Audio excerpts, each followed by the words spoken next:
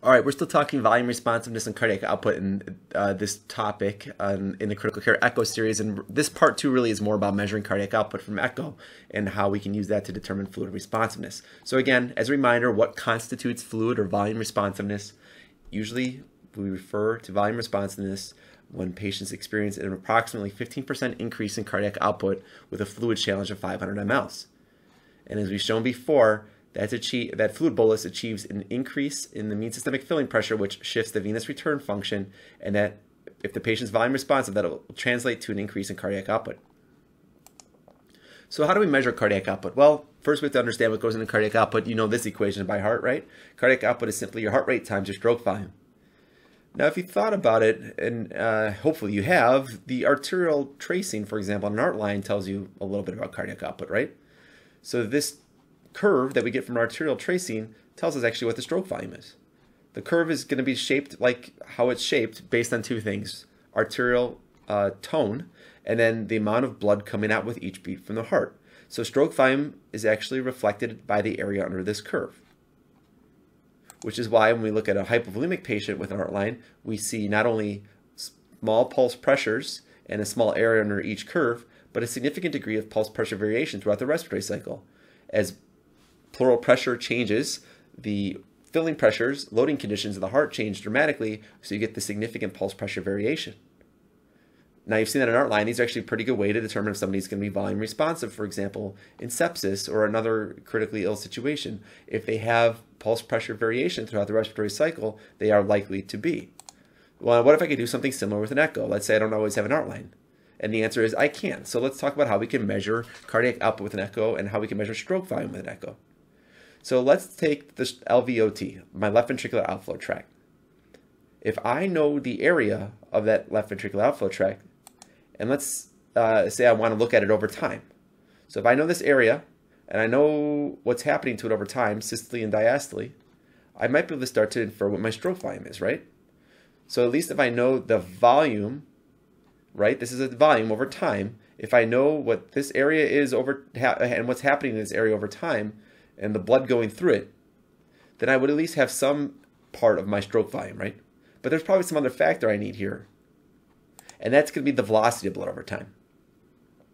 So I can start to overlap these two curves, and I can get what is called the velocity time integral. So if I know the left ventricular outflow tract area, and I know that area is fixed over time, and I know what that velocity of the blood going through that area is doing over time, I get what is called a velocity time integral. So this is what we're looking at. We're looking at a stroke volume from echo that is simply derived from the area of my LVOT, which is pi r squared, and then the velocity time integral through that LVOT. Again, the area is fixed over time. This is not a volume. This is, well, it's kind of a volume, but this is an area over time.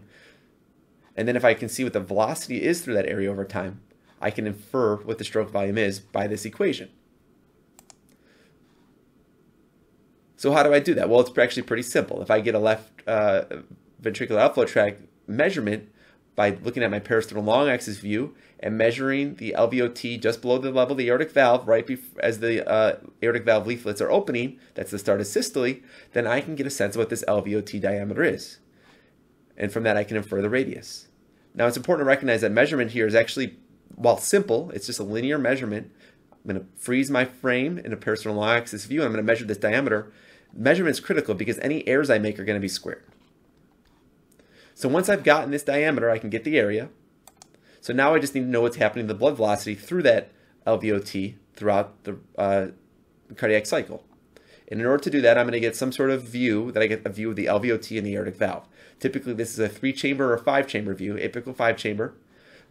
I want to be able to get my probe such that I can put my pulse wave Doppler sampling blocks just below the level of my aortic valve, which is where I measured the LVOT diameter, and I'm going to measure that velocity over time. And I'm going to get a signal like this. Pulse wave Doppler, I'm going to get a tracing of that velocity over time. So it's pretty simple, right? So here's an example. I had a patient, we already measured the LVOT diameter was 2.0 centimeters. The patient's heart rate was 82. And I'm able to trace this curve, this LVOT VTI, and I might want to measure several of them and average them out. But let's say the VTI measures out at 20. What is my cardiac output? Well, you can pause here if you'd like, if you don't want to pause and do the math, although I recommend you do. Here's what it looks like. Cardiac output, it's going to be my heart rate, 82, times my stroke volume. And my stroke volume is simply pi r squared, which is actually in this case 3.14. Since the radius is 1, it makes the math easy, times 20, which is my VTI. And I get this number, 5,149. That's actually my milliliters per minute of cardiac output. So now I need to just divide it by 1,000 and I get my cardiac output. So that was pretty easy, right?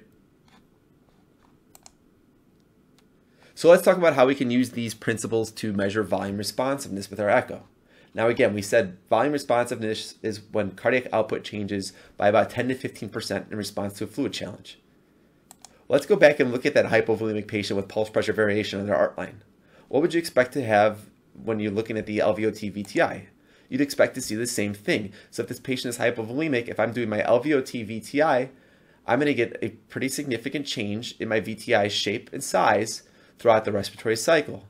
So my hypovolemic patient will have stroke volume variation, which will be evidenced by changes in my VTI size throughout the respiratory cycle. Now, stroke volume variation is a surrogate for cardiac output changes, right? Which is why we use stroke volume variation on an art line, as well as stroke volume variation through an LVOT VTI signal as a surrogate for determining fluid responsiveness. So if my patient is hypovolemic or otherwise is going to be fluid responsive, they're going to have significant stroke volume variation on here. And you can see that actually if we're looking at changes in stroke volume, the radius of the LVOT is relatively fixed. So really the only thing that's going to be variable throughout the respiratory cycle is actually going to be the LVOT VTI. So if you wanted to look at fluid responsiveness, you wouldn't even have to go through the trouble of measuring this LVOT radius or diameter. If you simply wanted to look at LVOT VTI variability, you could use that as a predictor of volume responsiveness. And if there's significant variability of the LVOT VTI throughout the respiratory cycle, you have a patient who's likely to be fluid responsive. Well, you might say, isn't the stroke volume variation crap too? And it kind of is, right? So we looked at the IVC ultrasound in the last talk, and we bashed the IVC ultrasound a bit. Now I'm trying to tell you that this way of doing it's better. Well, as you can see, the likelihood ratios really aren't substantially different than looking at IVC ultrasound. If you're just looking at stroke volume variation with an echo probe, you're not going to get much better than some of these other metrics that you've already probably been using, like looking at your IVC volumetric changes over the respiratory cycle. So again, if we have this situation, we might say that that's not enough. Those data are not good enough for me. How can I further improve my ability to discriminate who's going to be volume responsive? Well, there's a way to do this, right? There's a way to try to determine responsiveness to a fluid bolus without giving a fluid bolus, and that's a passive leg raise. So if I give a passive leg raise, I can now look at my LVOT VTI after I've done the leg raise. And in my patients who are going to be fluid responders, I'm going to see about a 10 to 50% increase in the cardiac output. Now, of course, the problem is if there's some variability in the VTI to begin with, I'm going to have to probably average a few of these LVOT VTIs over the respiratory cycle to get a sense of what my cardiac output is.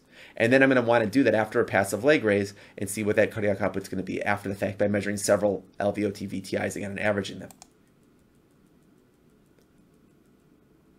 So again, when you're doing a passive leg raise, let's just come back to the physiology one last time. We are actually just increasing my femoral venous pressure, right? I am giving a better pressure head to try to improve venous return. Now, all of these other variables are constantly changing in our critically ill patients. But if we are measuring our LVOT VTI over multiple beats over an entire respiratory cycle, these things are going to work themselves out. And in fact, the only variable that we've really changed in is the femoral venous pressure. The splanchnic venous pressure, pleural pressure, abdominal pressure, these are going to change throughout the respiratory cycle. But if we're taking multiple beats and looking at the LVOT VTI over multiple beats throughout the respiratory cycle and averaging them, we're actually going to be able to see if our cardiac output changes with a passive leg raise. So again, really the only variable we've changed in throughout the entire respiratory cycle is the femoral venous pressure. All that's to say, that's why doing a passive leg raise and doing this with an echo is the best way to predict fluid responsiveness. So as you can see here, the likelihood ratios are way better than any of the other measures you're using, whether they're IVC ultrasounds or stroke volume variations on a pulse pressure monitor, on an arterial tracing, or even through the LVOT VTI method. Actually measuring the cardiac output change with my passive leg raise is the best way. And again, the reason for that is the physiology is simple. We've made sure that all of these other things, even though they're changing throughout the respiratory cycle, have been neutralized by the fact that we're now measuring LVOT VTI throughout the respiratory cycle. And if we're doing that, we are only manipulating femoral venous pressure. Thereby, we are only manipulating the mean systemic filling pressure, and then we can determine with relatively unequivocally whether or not cardiac output is going to improve or not with increasing femoral venous pressure. So that is the best way to measure volume responsiveness in your patients. Know how to measure the cardiac output, know how to do a passive leg raise. That is the way to determine fluid responsiveness with an ultrasound probe, not an IVC ultrasound. Thanks.